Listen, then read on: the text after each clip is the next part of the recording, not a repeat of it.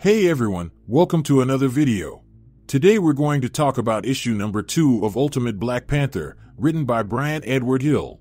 But before we dive into the story, I want to ask you a favor. If you enjoy this video, please leave a like and a comment to help the channel grow. Now, following the tragic events of issue number 1, we pick up with issue number 2, and when we get there, we see T'Challa waking up on the side of his bed. For the last 30 days, the people of Wakanda lived in fear. And the reason why Okoye knows about this is because, when she is among them, their people speak and confide in her. But despite what Okoye says, T'Challa was dead set on rooting out the rot from his kingdom, for he wanted all of this to end. But that is where he was mistaken, because T'Challa was under the impression that the people were scared of the war, but in actuality, they were scared of him. Because Okoye goes on to tell her king that over the past 30 days, he has been searching for enemies within his own kingdom.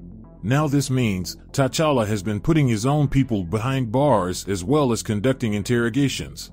T'Challa even went as far as to not allow his people to grieve his father's passing. Now, following that truths, T'Challa responds by saying that among his people are servants of their enemy, and what he is doing is what must be done to protect everyone. But that is when Okoye opens up and replies with, his people are grieving and angry. And as for her king, he is angry because he is afraid. Because deep down all fear is what anger truly is. So with those facts shared, T'Challa snaps back at Okoye by saying, and what am I afraid of? And without missing a beat, Okoye responds by saying, what all men fear, and that is, what they are, will never be good enough. So with the harsh truth delivered, Okoye then goes on to say, your burdens are great, you must honor your father, you must protect your people and your nation. You must be their king and their king warrior because T'Challa is what Wakanda needs. So with those words hitting home, T'Challa gathered his thoughts and told his beloved that he must speak with the Wakanda today, for they have counseled for him.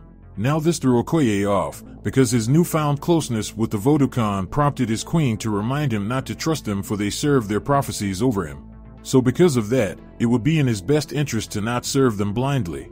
So with the warning delivered, we fast forwarded to the temple of the Wakanda, and when we got inside, we saw T'Challa face to face with the matron. For the sisterhood had received a vision about T'Challa himself. And in this vision they state, a woman of light will come to him, for both their faiths are intertwined. And because of their faith, they will forge a bond between them made during war. And through this bond, she will give him an heir. The heir that Wakanda has awaited for generations. So with the prophecy delivered, T'Challa's eyes shot open as he states, Okoye will give me an heir. And that is when the matron responds by saying, she is close to you. She is your light. So with eyes closed and head bowed, T'Challa states that Okoye is his sanity and he never wanted to be a king of war. But see, destiny cares little for what we want. In fact, destiny doesn't care about them at all. So with that interaction coming to an end, we jump over to a battlefield with the soldiers of Moon Knight, waging war against the fierce Dora Milaje. And while that is going on, we see Shuri overlooking the entire thing from a computer monitor, and she states the Dora Milaje is holding their own, so it's time to turn the tides of war in their favor. And with that statement, she clicks a button which gives her brother, the Black Panther, control over the throne, which was a gigantic robotic creature that emerged from the sky, and once it got there, it proceeded to wreak havoc upon the forces of Moon Knight. So as bodies were tossed to and from the battlefield, we see the Dora Milaje standing in surprise, until eventually they erupted in cheer for their king's victory. So as the cockpit opened to the throne, the Dora Milaje kneeled before their king. So with the battle over, on the next page, we see both Ra and Khonshu having a conversation with a mysterious figure shrouded in light. And according to Khonshu, the stranger's information cost them a victory. But that is when the mysterious person states that they have already betrayed Wakanda, as they continue to betray them now. For they gave entrance to their assassin, and even placed the assassin next to Wakanda's king, which resulted in the death of T'Challa.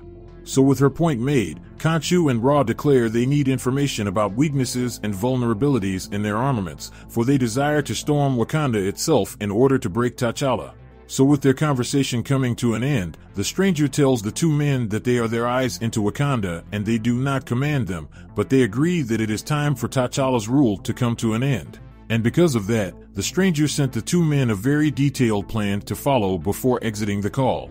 So with that said, we transition over to Wakanda's war room, and during this exchange, T'Challa states that every village the Moon Knights have taken is close to a vibranium mine, and following their attacks they never take prisoners or hostages. Now this means they must be after their resources.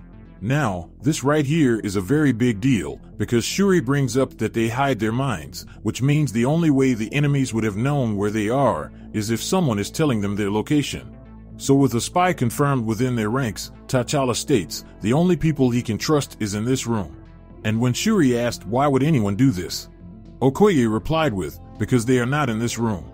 Because, according to Okoye, a traitor usually wants more than a nation has given them, which means that this betrayer will be someone close to them but not embraced by them.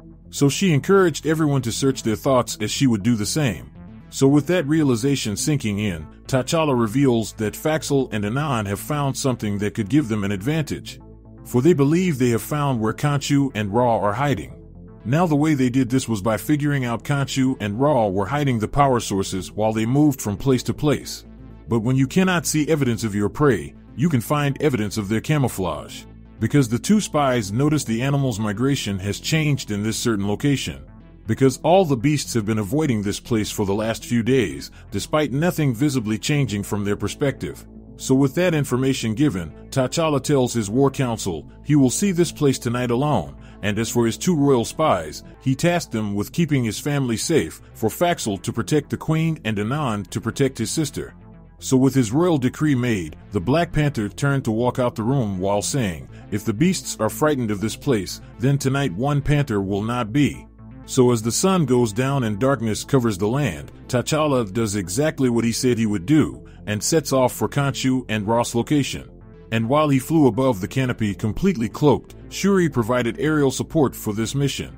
And one of his last orders issued was for Shuri to send the Dora Milaje to his location if he manages to track down the Moon Knight's forces. But just as that order was given, a strange twist in events went down, for the king's signal was lost as the craft experienced some technical difficulties. So with smoke and flames erupting from the vessel, the ship descended from the sky and violently crashed into the tree line below. So with the vehicle destroyed, the Black Panther jumped out and proceeded to try to contact Shuri, but in a shocking twist, lights emerged around our king, as the Moon Knight forces emerged with weapons drawn. So with the Black Panther completely surrounded, the enemy proceed to open fire on their prey, peppering him with bullets from all angles. So due to the sheer number of bullets impacting his armor, T'Challa eventually dropped to his knees. So as the onslaught continued around him, clouds started to form in the sky above, as a gigantic thunderbolt ripped out from the sky and descended to its targets below. So with the enemies defeated, T'Challa sat there in disbelief as he turned his gaze to the sky above. For he noticed a woman floating down from the sky. But it wasn't just any woman, no, this woman was none other than Storm, a woman made of light. So with that said, this issue number 2 of the Ultimate Black Panther comes to an end. So with that out there, if you want to stay in the loop about any individual storyline, then how about you hop over to the playlist section down below or in the link cards above to get all caught up on the Ultimate Universe. So with that established, I hope you enjoyed this video, and please don't forget to leave a like and a comment if you want to see more videos like this. Thank you for watching, and I'll see you in the next review.